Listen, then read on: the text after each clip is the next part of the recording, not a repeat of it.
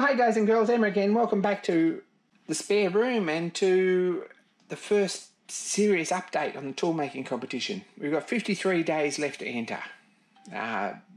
Entry closes on the 15th of June. That's 53 days away. It doesn't sound like long, and it really isn't. If you're going to make an entry, get in and make some progress on it, because seriously, there's a pretty tough field so far. And you're going to need a good video and you're going to need a nice tool. But there's also some awesome prizes and there's some awesome things that come out of entering this competition, I think. So it's up to you guys, but we need more than 2 entries, and that's what we got so far. 53 days. We know what the prizes are, but there are some updates. First is the GoPro Hero 7 White. I've got this here. It's a brand new GoPro. It hasn't been opened. That's going with me to America and I'll ship it off. That's prize for one of the categories. We've divided this up into 2 categories because it's almost impossible to judge all in one category. First category, videography or cinematography or script writing or whatever you want to call it. If you've got a good storyline and a good video and good fun and we enjoy it, then you've got a pretty good chance at GoPro. The other category is basically the finished product. What's your tool look like? What have you made? How much past your skill level is this? How good does it look? How well does it work? And how well does it capture our imagination? How much does it make us drool? That sort of stuff. And there's 2 prizes for that. First is a set of R. Stephen Lang precision ground flat stones, which are pretty amazing actually. I've got a well-loved set here actually. I need to run through the ultrasonic probably. But my set are just in cardboard boxes. Precision ground flat stones. I believe they're probably Norton.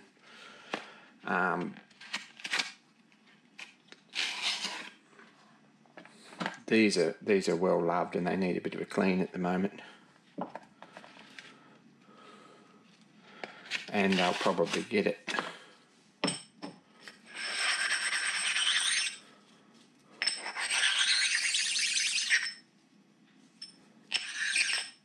Because they've had a fair bit of use. But the set that Stephen has got for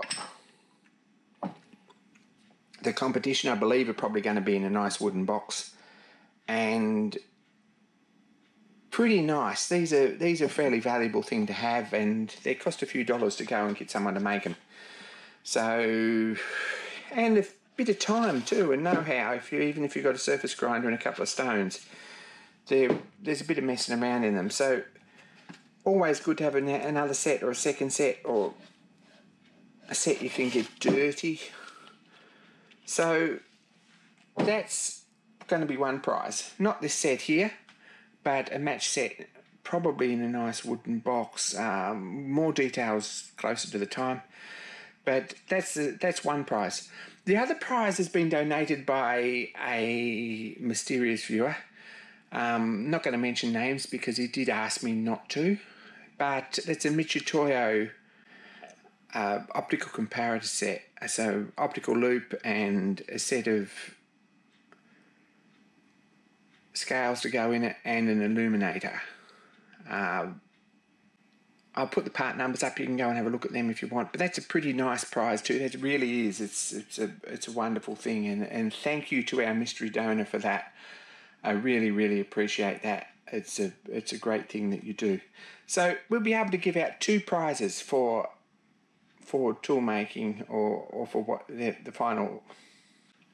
final tool, which is really nice.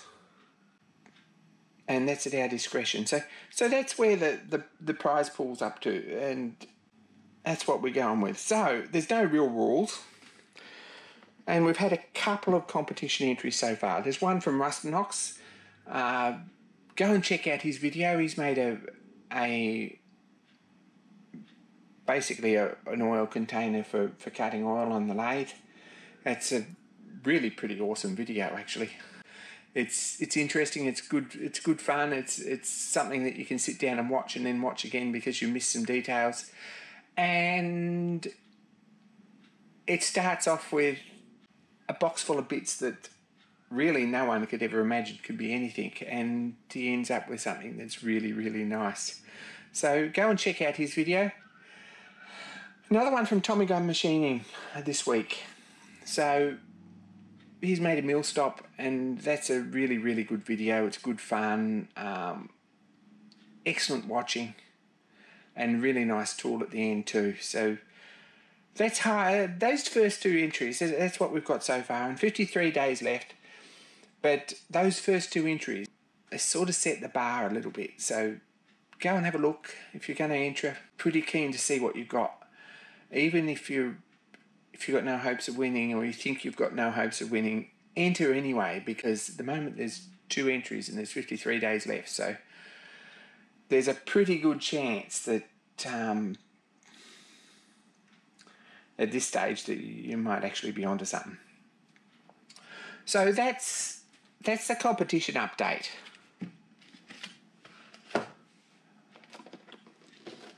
Now, I promised a few people an update on this thread cutting attachment for the Lorch. I've got this box of bits here, which I've been going through this weekend, and just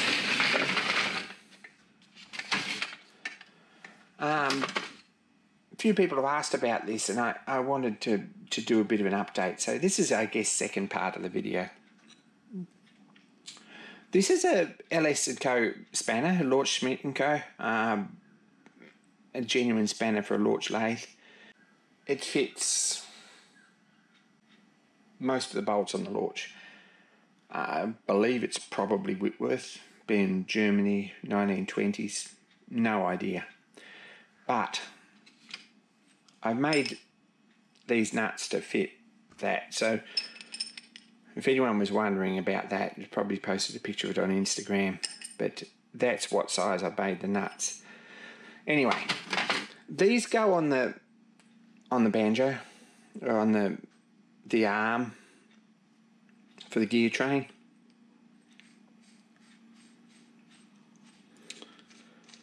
And there's a few bits inside. These are pre-hard 4140. So I've made a couple of nuts like that.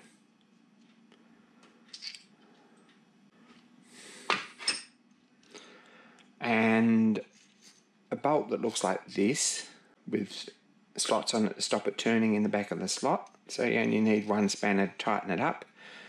And a body that goes through the rest of the slot. That's got a bit of a gap, so that should clamp down on 10mm plate pretty nicely. This has got a surface that this bush runs on, or the bronze bush, and that'll accept 2 gears, so we can put this together. It all fits together pretty nice. And a spacer and another gear, or there's a wide spacer if you only want to put 1 gear on. You can put the wide spacer on and then tighten that up. So there's 2 sets of those, and they spin there nicely. This gear goes on the spindle.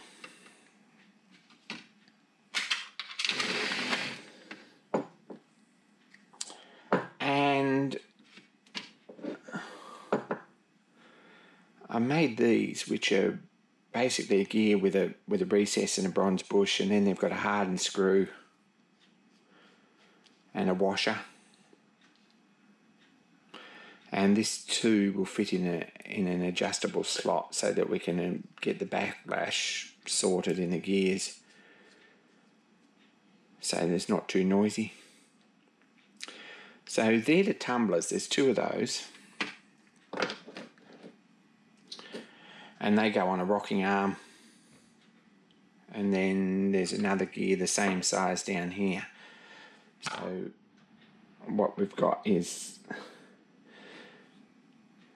these 2 mesh together, and it either this whole assembly will rock between that one and that one, which gives us another reduction, and that gives us a reverse. So that's what I'm working on at the moment. There's a bit of work in that. I've got the universal slide. I had a 3D printed piece in here, not really up to scratch. I should have listened to Robin Renzetti, but and I probably will next time, but I'll make something that's a bit better in there, and it's probably going to be, to be honest, a brass bush. Or I'll print something or design something and get it properly printed in brass. So at this point, that's the universal that goes between the carriage and the compound. It's got a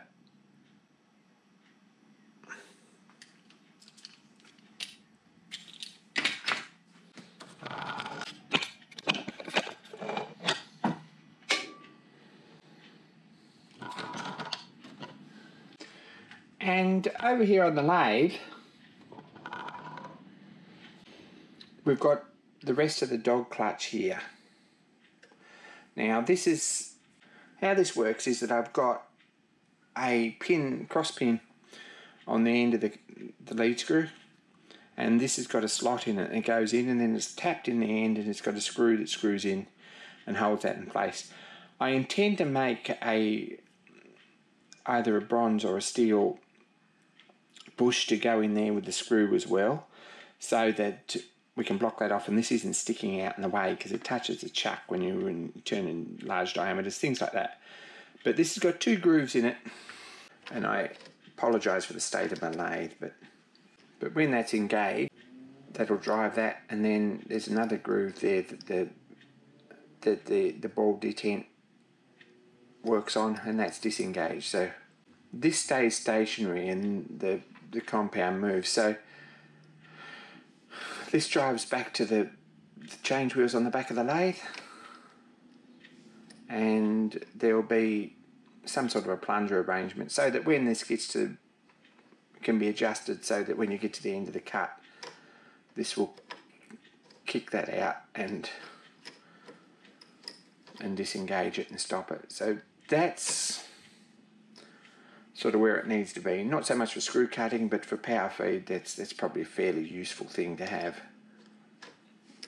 So there's a bit of work in it, and that's what I've been doing in my spare time, such as it is. This lathe is filthy because I've been working pretty hard on getting those 2 little studs for the banjo gears all sorted out. So job this afternoon is to clean this lathe, but that's sort of where we're at with it.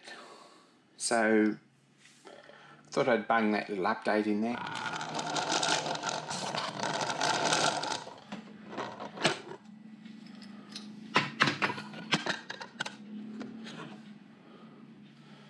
Just to give those that have been asking questions about this a bit of a chance to get some sort of grasp on how it all works. I've got a set of change wheels, and it's not complete by any means because I've used a lot of them in the tumbler system, the 240 tooth wheels there. So I'm going to have to get some more bits for that. There's a micrometer head there. Maybe that'll work on the depth stop for the dropout on the power feed. I'm not sure about that yet. We'll make up something. Anyway, that's what's happening in the shop. Go check out those 2 videos in the competition.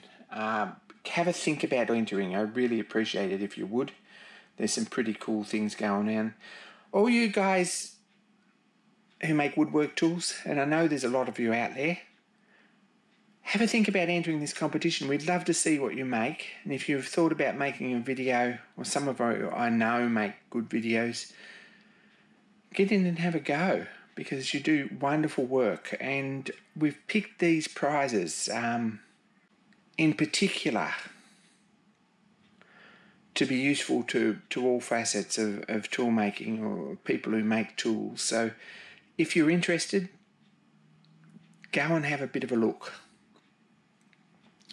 The stones are great for taking burrs off things. The comparator with the the graduated angle scales and everything is going to be fantastic for sharpening. If you want to look at it from your perspective, a GoPro everyone needs. So have a think about it. If you're making 3D printed tools, if you're making machine tools, if you're making woodworking tools, if you're making blacksmithing tools, if you're making cooking utensils even, they all sort of fit in there. So if you're interested, certainly get your entry in. 53 days. Can't stress that enough. Summer Bash is coming up. It's about 59 days away. It's another week after that. The 22nd, just on 2 months, I've got to be in America. Everything's going towards being there. This competition is announced at Summer Bash 2019, when hell freezes over. So check out Stan Sinkowski's channel for details about that if you're interested, or if you're in California in the sort of the first week of summer. The other thing that's happening for Summer Bash is Little Black Book. There's a version of the Little Black Book, which is Engineer's Black Book, which is pretty useful. V-belts, sign bars, bandsaw blades, drill sharpening, taps, thread forms, drill sizes, decimal equivalents, physical dimensions, G-code addresses, engineering drawing standards, tungsten carbide tool holders and tungsten carbide insert charts. It's all there. Now there's a version that's a little bit bigger for older people and for people who lose this in the piles of junk and clutter on their workbench. And it has the artwork for the 2019 Summer Bash, the snow globe with When Hell Freezes Over on the cover. Now, it's a limited edition. There's 250 of them. Number 1 is being auctioned as we speak. Take a look at that. I will put a link in the description about that. But you have an opportunity to buy one of these autographed by your favourite creator. So if you want a Mr. Pete one, or a Tom Lipton one, or a